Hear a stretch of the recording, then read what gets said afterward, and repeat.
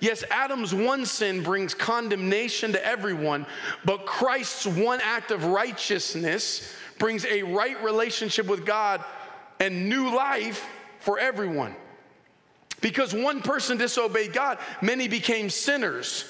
Sin nature, however you want to slice it theologically, we all were in that boat. But he said but because one other person obeyed God, many will be made righteous. Righteous, it's a gift. It's not an award, it's a gift. And there's a huge difference. An award is something I earned. I earned an award. That's why every award show you've ever seen, they accept an award, and all of the humility is false humility.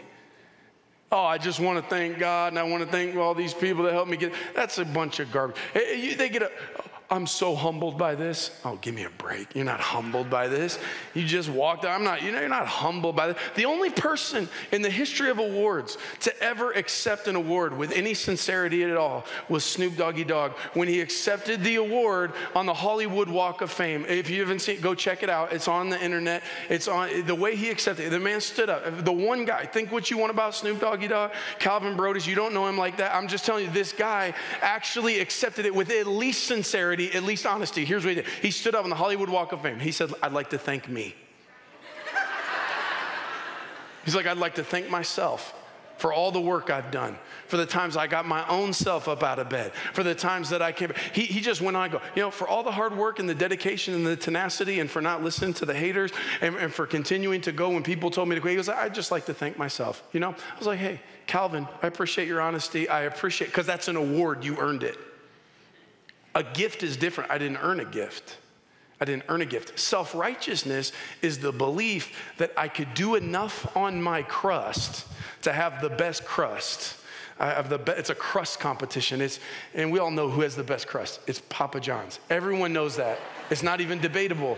But to try to get the crust right, that's what we try to do. It's a crust competition. And Jesus said, no, it's not an award. It's a gift. It's a gift. Righteousness is a gift through Jesus. Look what it says in Romans 10:4. It says, for Christ has already accomplished the purpose for which the law was given. All right, get this.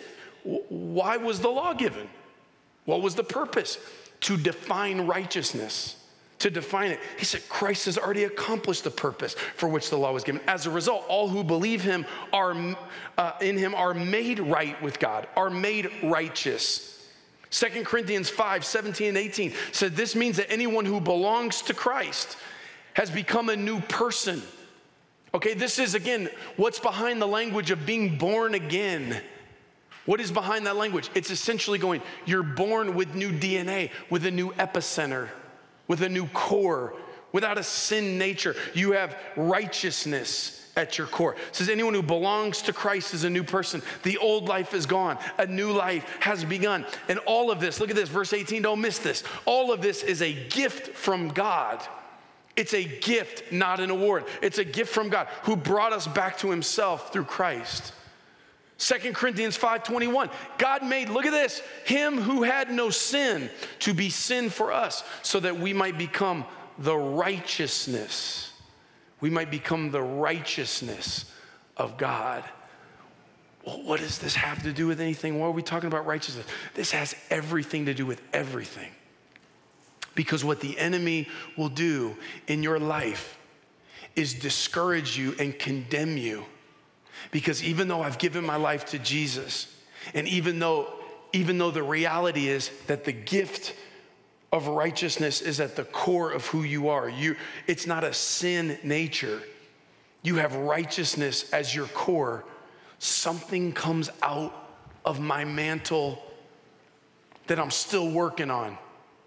I'm still trying to figure out. I still want to do something. We're back to Romans 7, and I thank God for the honesty of Paul, who said, man, there's a war going on inside of me, and something keeps coming out, and I want to do the right thing, but sometimes I don't even want to do the right thing, and something bubbles out, and the enemy condemns and says, see, look at you. At your core, you're still disgusting. At your core, you're still gross. At your core, you're still broken. At your core, you're still sinful. You got this sin nature. The nature of you. If we peel back all the layers of you, it's dirty, It's bad, and that's a lie from the pit of hell. This is why Paul in Romans 7 goes through this whole convoluted journey of the thing I want to do, I don't do, and the thing I don't want to do, I do. And then he calls himself a wretched man, a tortured man. What's wrong with me? Who will free me from this? What is the answer for this? And he said, thank God for Jesus. And he says, and then if you're not careful, you would think that Romans ends at Romans 7. But it doesn't end at Romans 7. There's more chapters. It ends, Romans 7 ends right there. But he says, after all of this, like, why are things coming out of me that aren't good if I'm supposed to be good at my core? And he flip it to Romans 8, and first verse of Romans 8 is, so there is therefore no condemnation to those who are in Christ Jesus. There is no condemnation. Why would Paul say that? Because he knows what we know, which is this: when you're in this crazy life and something's coming out from inside you, you wonder where it's coming from, and the enemy will use the ugly thing that came to the surface, the outburst that came out, the thing that came out of your mouth. And he'll go, if you were really a Christian, if you really had the Spirit inside you, you wouldn't do it. This just proves it's all hocus pocus, and you're living a fairy tale, and this is all a bunch, and you are still tainted, and you'll see yourself as dirty. So God's righteousness doesn't attract me because I just think of his righteousness compared to my dirty, nasty sin nature. And I don't understand that actually righteousness is a gift given to you and given to me through the blood of Jesus, through the work of Jesus that has now declared me righteous, that God made he who had no sin to do this, to give me the gift so that I might become the righteousness of God. It's what's at the center. This is a massive understanding because it will affect how you see yourself. The condemnation that the enemy tries to heap on you, he does successfully all of the time.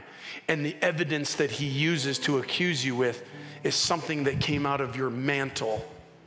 So he lies to you about your core because of something that came out of your mantle. Your mind, will, and emotions are still a work in progress. You're still digging through things from your past. You're still working through, why do I even want to do that? You're still working through that. But if you don't see this and understand this for what it is, you'll lack the courage to even get in there and dig around because you think, I don't want to know what I'm going to find. What I'm going to find is at the core is something broken and ugly and disgusting.